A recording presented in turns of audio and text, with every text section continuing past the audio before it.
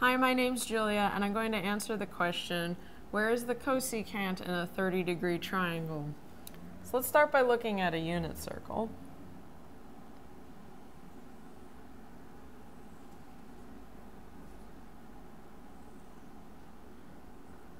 And I'm going to draw 30 degrees about. Now, because this is a unit circle, it has a radius of 1.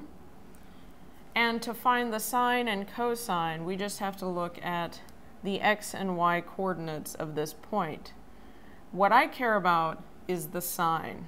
The y coordinate at this point is 1/2. So this is a length of 1/2. I know this because I just used my knowledge of a 30, 60, 90 triangle.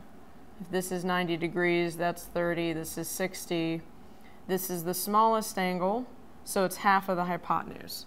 So this length is 1/2, and that's the value of the sine of 30 degrees. Again, I just care about that y value, because that gives me sine in a unit circle. Why do I care about sine? I care about sine because the cosecant of any angle is equal to the inverse of sine of that angle. So if my sine of 30 degrees is 1/2, then my cosecant of 30 degrees is the inverse of 1/2.